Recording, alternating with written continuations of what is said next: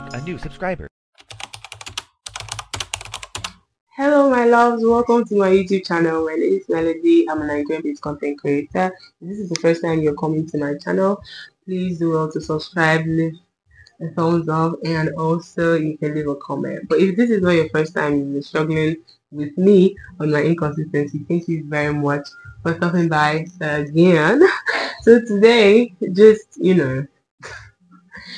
as the situation implies, I'm going to be talking about struggles of growing content creators and how they can actually manage these things. So please do well to stick with me to the end of this video. And if you're a content creator also and you're looking for ways to stay consistent, grow on this platform, and maybe we can have things to share with each other to just make each other feel better, and just know that you're not on this journey alone.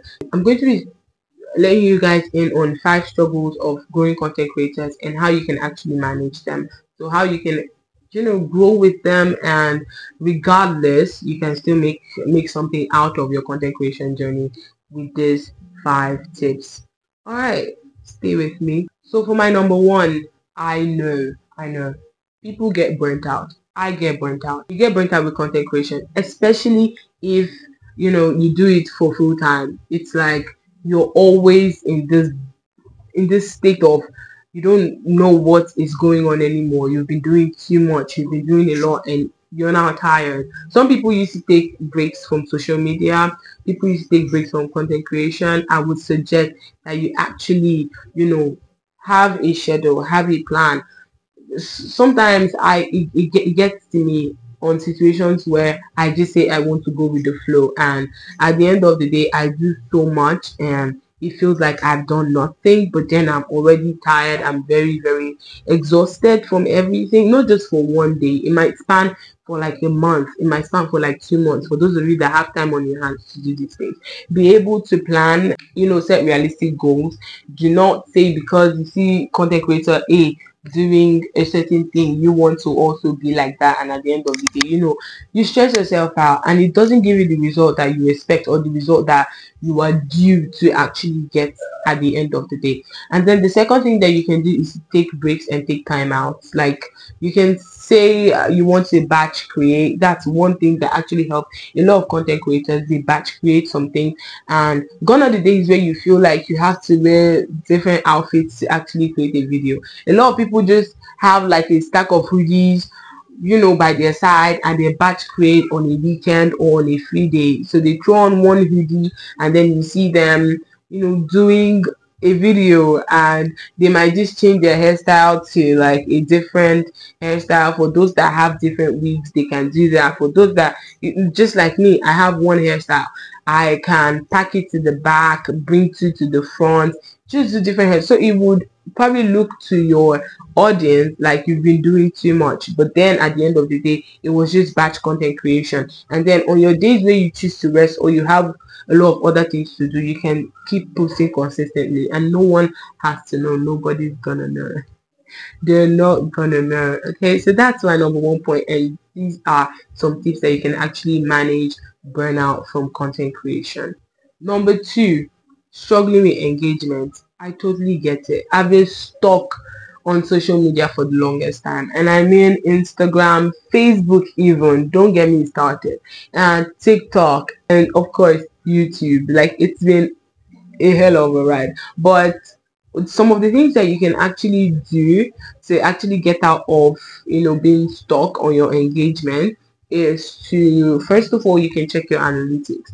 So your analytics is a part of your social media that shows you the kind of people that watch your content or that consume your content, and their demographic, their age, their gender, what they're interested in, all of those things. So if you see that maybe your Instagram community is geared towards hair care, I think there are a lot of content creators that their social media is different from each other. Like their TikTok audience is different from their Instagram audience, and it's different from their YouTube audience. And these things happen, okay? You don't have to. There are some people that are lucky enough to span their content across board on all their social media platforms, but there are other people that have to create specific content for each platform. If whichever you are, Go ahead and check your analytics, know what works, know the kind of people that consume your content, and make content that cater to them. Now, you don't have to make content that cater to them all the time, because of course, regardless of anything anybody says, I am on social media to have fun. I'm on social media to put out content that makes me feel better and makes me feel happy. But you can throw in some of those content that Instagram has told you or YouTube has told you that these people are interested in. For YouTube, if you go to your creator studio, you would see your videos, the videos that pop up after your video is being watched. Those type of videos are also like an example of videos that people watch or that YouTube is recommending to people, as at that time. So those are also ways that you can get content ideas. Go to your maybe your top ranking video. If you go to your top ranking video, you check, you can see the videos that come up under those type of videos, and you can now be sure of, oh, if I make this type of content, I'm going to get engagement and people are also going to see it. And also YouTube or Instagram is going to push out this type of content. It doesn't have to be all the time, but if you get ideas from there, sooner or later you're going to start loving what you're doing. So that's one way to actually combat with being stuck on engagement. And also you can engage with your community. There are some things that I personally have not been doing, but just a little bit of thank you here and there for your heart emojis. You might have one person consistently commenting on your social media. If someone else has to come to your social media and see that you're consistent with that one person, if they drop a comment, you reply just almost immediately. It's going to give people the idea that you're actually an active person, especially if you're trying to grow your social media. There are some people that don't respond for some reason, but if you're trying to grow your social media, you're trying to be that social media person, then why not, by all means, engage with your community. And also experiment new things. I think it's like, together with what I first said as one of the solutions, you can experiment with new things. At the end of the day, do things that make you happy, but also social media is a public place. If you want to get something from social media, you have to put in something. So experiment with different things, new video ideas and all of that, and I promise you, you're going to get your time's worth on social media. So number 3, balancing content creation with other responsibilities. If you guys don't know, I'm a 9-to-5er. I'm someone that has a day job, that has something that I do. And it's very tasking, it's very demanding.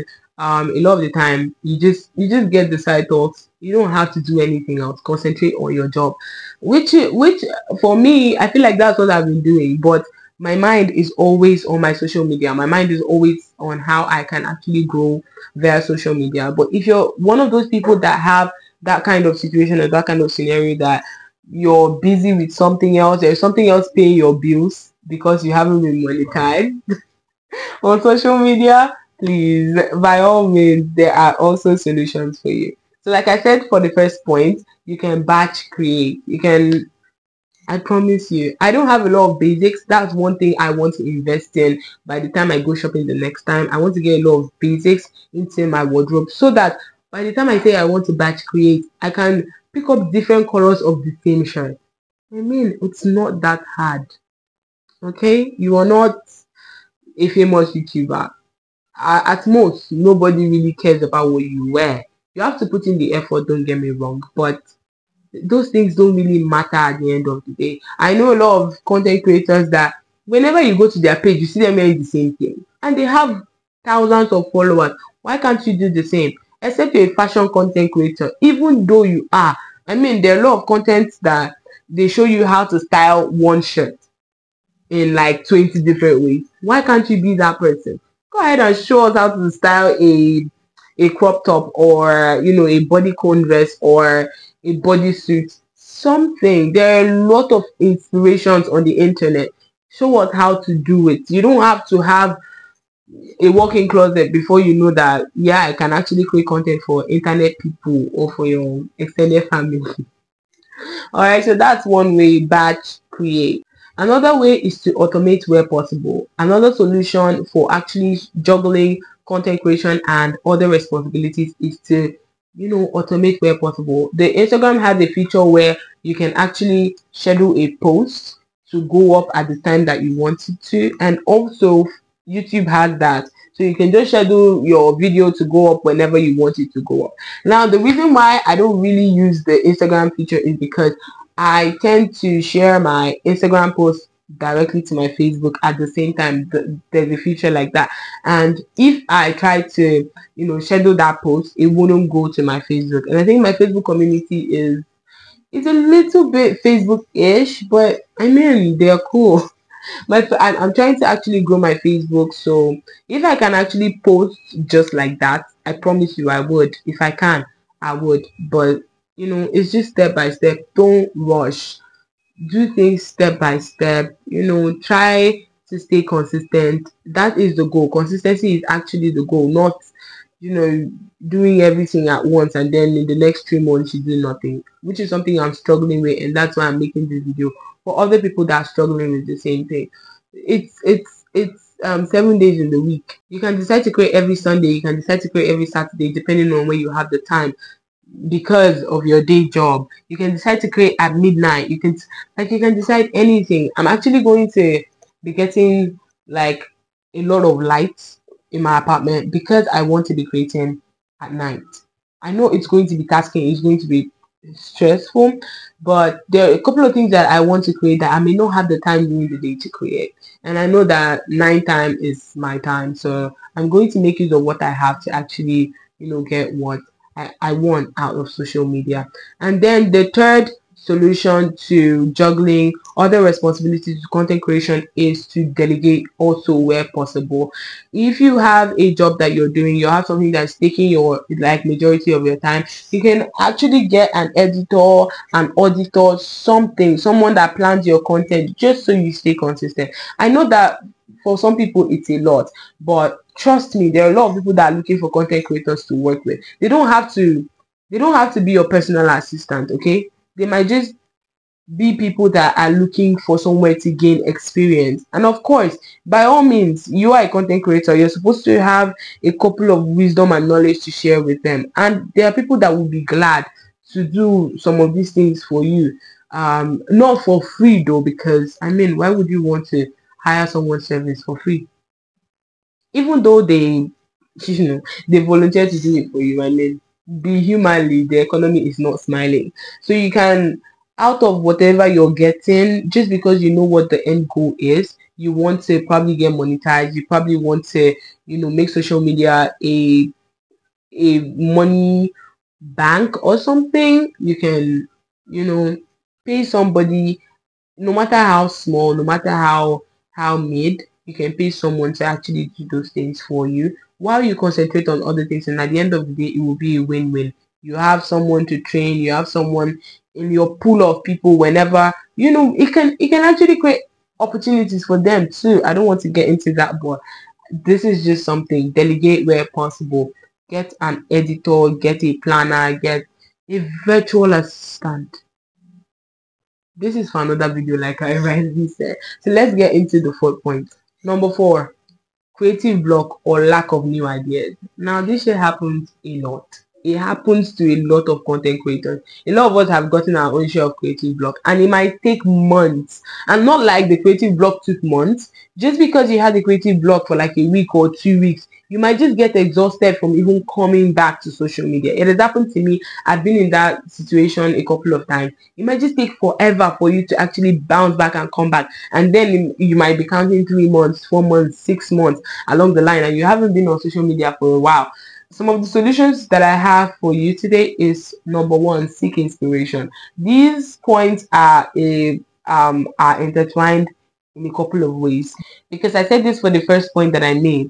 You can go to YouTube, go to your creator studio. When you see videos that pop up after people watch your videos, the next videos that they watch, you can take inspirations from there.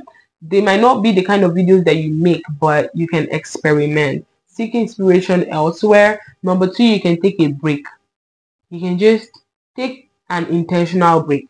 Don't just take a break and just leave everything. Take an intentional break, seeking out what you want to do, seeking out your next level. Sometimes it's not like you lack inspiration. Sometimes it's just that you've been doing one thing for a very long time, and it hasn't been giving you the results that you want, and you want to switch. So take intentional breaks. And number three, you can collaborate. Currently I don't think that that's something I'll be looking into, especially with the fact that I don't know a lot of content creators, and based off of the work that I do and where I currently reside, it would be it will be difficult. Let me just say difficult. It will be very difficult to get someone to collaborate with. But I would put myself out there open for collaborations. Maybe the person might have a studio, maybe the person might have a better space than you do. I kind of have a decent space, but I can't get somebody to collaborate with me and the person to come from wherever they are to my space because of some restraint and constraint. I think there are some studios that are set up here in Port Harcourt that you can get a content creator. There are a lot of content creators that mention where they live or their vicinity. Reach out to one content creator that does something similar to you, or that does something similar to what you want to cross into, and then get them to share their experiences, do something. It might be an interview session, it might be you guys sharing ideas, it might be anything. And then by the time their audience know you, your audience know them, and then yeah, that's how collaboration actually helps you to grow, and collaboration helps you to actually not stay at a particular place. Reason number five, I think this is like the most important thing a lot of content creators struggle with, at least after a while, especially after they have had a whole plan, and it didn't work out as planned. Number five is monetization. Struggling with monetization, guys. I totally understand it. I've been doing content creation for a while. I don't even want to count how many years because it's embarrassing. But at the end of the day, I'm still where I'm at. I know that there are a lot of factors, and I'm not saying that I've not been making money. Of course, I've been making money. Like, duh. I have, because I have other jobs that I've been taking my time. But I want to do social media. Even though it's on the side, at some point in my social media journey, I'm going to be delegating a lot. You're just going to see a face, but there's going to be a whole team, dedicated to bringing out this content to you guys. It's not like I wouldn't have that connection, but then doing my videos, scripting my videos, doing the thumbnails, thinking about the intro, looking at the analytics, thinking about the tag, all of those things are crazy. So yeah, it's not like I've been wallowing in poverty, okay? But I'm just saying, monetization is something that I have been looking forward to, and I know a lot of content creators have also been looking forward to it. So there are a couple of things that you can actually do when it comes to monetization. YouTube is a space that you can actually monetize on, but it's not just YouTube monetization that gets you money. There are a lot of things that you can do on YouTube, especially when you have great content and you have a great audience. There are a lot of things you can do on YouTube to monetize. Now, the first thing is to actually get into affiliate marketing. Engage affiliate marketing. You buy something, you want us to know where you bought it from. You can reach out to the brand and say, I am going to introduce you to my audience for a percentage for anybody that signs up, or anybody that buys, or anybody that uses your product or your service. That's affiliate marketing, especially if you trust your audience. You didn't buy followers, you did not um all of those things. You didn't buy followers, you didn't buy likes, you've not bought engagement. You know that anybody that is commenting on your profile is a real actual person, and your followers are real and they are actual. And then for TikTok, there are a lot of monetization processes that have been brought on board recently, and I am let's not make promises, but let's the social media space is actually here to make people rich, and I'm being honest about it. So make use of it, get into affiliate marketing, recommend things that you have used. I currently just uploaded a skincare video. If I wanted, I would have linked all of those products below, just so that if anyone wants to buy any of those things, they can reach out to that link, and then I'll get a certain percentage from it. I think I have a couple of affiliate links down below that you can check out. I don't know if I don't know if they're like still active, but I'm coming back to YouTube, so I'm going to be checking these things on the go, and I'm going to be leaving some affiliate links of things that I might have recommended in past videos, or I'm recommending in this video that you can go ahead and check out. So that's one way that you can actually get monetized without, the actual social media platform monetizing you. And secondly, you can get paid services, so maybe consultations, or like people booking something, or memberships, or you can sell your own course, or you can sell your own webinar, or you can sell your own membership site. You don't have to have like 1 million followers before you do that. If you have knowledge that you think that other people will benefit from, by all means, please put it out there. It might take long, but who cares? It's a digital product. It will not go out of reach for people. Whenever they want it, they can. Whenever that video goes viral, fingers crossed, people are still going to want to engage and buy it. I'm currently going to be working on a copywriting course that I have been installing on for a while, and I'm going to be putting it everywhere. You guys are going to hear that I have a copywriting course, and it's not just copywriting like, oh, how to be a copywriter. I'm going to be showing you guys ways that you can actually monetize and make money, like different ways, using one stone to kill how many birds again? I don't know. Watch out and find out. So that's another way you can actually monetize via any of your social media platforms. And another way is to actually reach out to brands, if I'm being honest. This is one thing that a lot of people do not know how to do. And I promise you, there are a lot of content creators that are willing to help you reach out to brands. They're willing to help you, like, tell you how you can reach out to a brand and request for whatever you want from the brand, and see what the brand responds. So if maybe you are a fashion content creator, you can reach out to clothing brands and let them know that you're available for collaborations whenever they want it. And by God's grace, who knows, they might just add you to their PRO list if you're consistent enough. That brings me to like consistency. You cannot, this is like the conclusion, let's not get in, but you cannot demand anything from anybody if you don't first demand it from yourself. You can't demand people to take you seriously if you don't take yourself seriously. I understand I've not been active, I've not been consistent, but at the end of the day, I get what I put in. Just like I said initially, in this social media space, you get what you put in. A lot of the time, some things might mistakenly, accidentally go viral, but watch it. They don't last. Once they go viral, people talk about them. That will be the end of that particular trend, or that particular video, or that particular thing. People might use it, over time, but then it doesn't add any monetary value to you at the end of the day. But when you're consistent, if something goes viral from your channel, any of the social media platforms, people will come back to your channel and they will say that, oh, you're a whole person. It wasn't just luck. It was actually hard work. And people will respect you more. And, things will work out better for you if people see that it wasn't luck. It wasn't a deja vu moment for you. It was actually hard work that you put in that got you to where you're at.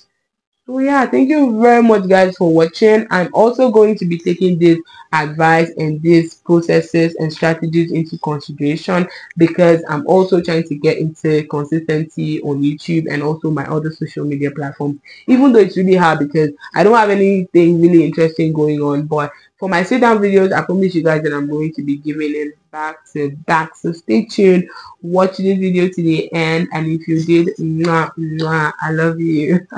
Alright guys, I'll see you guys in my next video. Do well to subscribe and share this video to anyone. You might just be on social media. Maybe you're not a content creator, but you have a content creator friend that is struggling with consistency. Please go ahead and share this video to them. And if you learned anything from this video, leave it in the comment section. Follow me on my social media. I'm not doing a lot, but I'm trying.